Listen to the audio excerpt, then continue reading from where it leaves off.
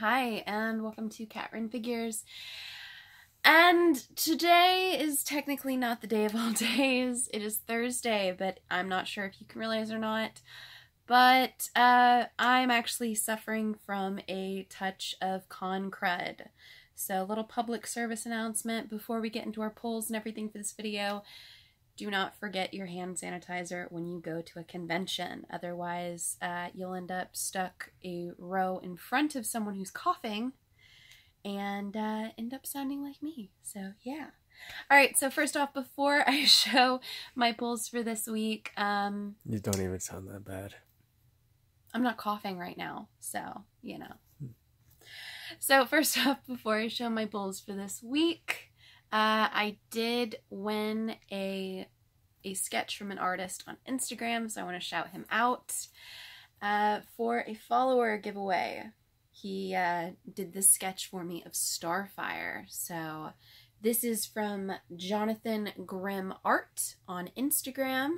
So that's at Jonathan, and then Grimm is Grimm. So check him out. I also have his information all linked at my Instagram, so definitely love this piece. She is going to be well cared for here. This is her new home. So the reason why everyone is here is for my polls. So a much smaller week than normal, but still some decent books in here. So let's get right on into it, shall we? First off, starting off with DC's like we normally do. Nightwing, the annual, issue 1. This is the first annual. There's that. Second is Red Hood and the Outlaws, the second annual. Love the fact that Roy's back in the book for this issue. Really love that. Also, I did pick up the Batgirl Joshua Middleton cover for issue 26.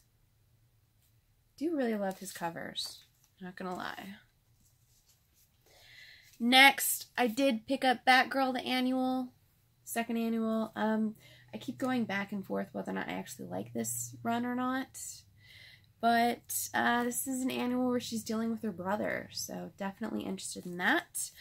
Also, with all the annuals, we also have Looney Tunes crossing over with DC again. So this is Lex Luthor and Porky Pig. Got this cover. Next was Harley Quinn and Gossamer, the one-shot. So I picked up the Amanda Conner cover. I also picked up the variant for it. I did have to go to another shop in order to get a bunch of the variants. So yeah, I haven't rebagged and boarded them yet. Don't judge me. Next, this is probably the one out of the Looney Tunes that I was the most excited about, and that's Catwoman, Tweety, and Sylvester, the one-shot. So Catwoman is going to be teaming up with Sylvester in order to take down Tweety Bird. And Tweety Bird's going to get a hero of his own, so we'll see where that goes.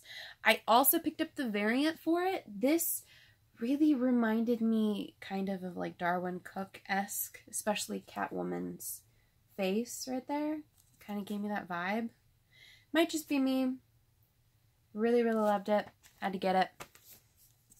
Next is the Joker and Daffy Duck. Definitely gonna be a solid read there. And I did pick up the variant for it.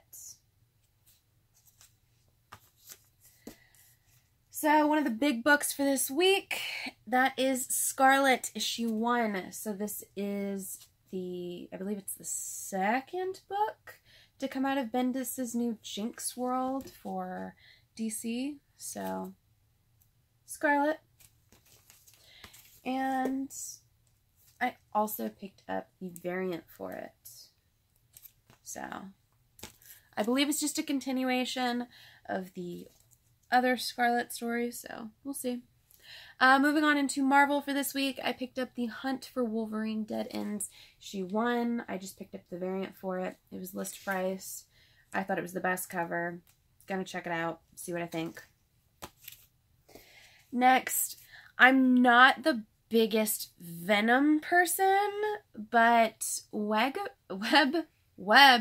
of Venom, Venom issue 1 came out, and I was like, I kind of need to check this out. Really interested, so it might be cool, might be worth a look.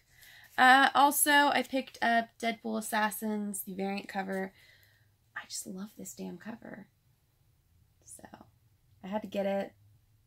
Mark and I are both Deadpool fans, so Definite. had to get it. Alright, so moving on into the indies for this week, I picked up Red Sonja issue 20. We all know I love my Red Sonja. Very happy that they changed cover artists from what was going on issues and issues ago.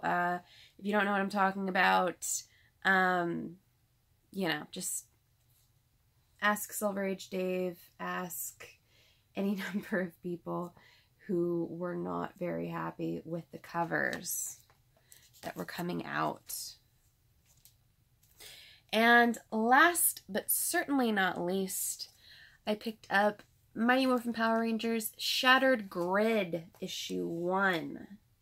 So Mighty Morphin Power Rangers and Go-Go Power Rangers have both been really solid reads. This Shattered Grid storyline has been awesome.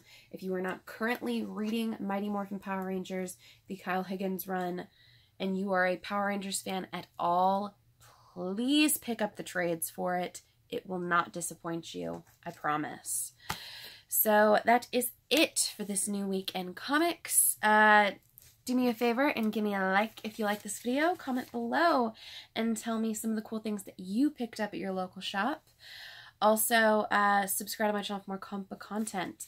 We do have a bunch of videos that will be coming out this next weekend, but, you know, meant to film a bunch of things earlier. I did lose my voice, con cred, unfortunately. I am feeling a lot better, though, so I've got a haul coming up from Whorehounds, Indianapolis, and a couple other things coming out of that.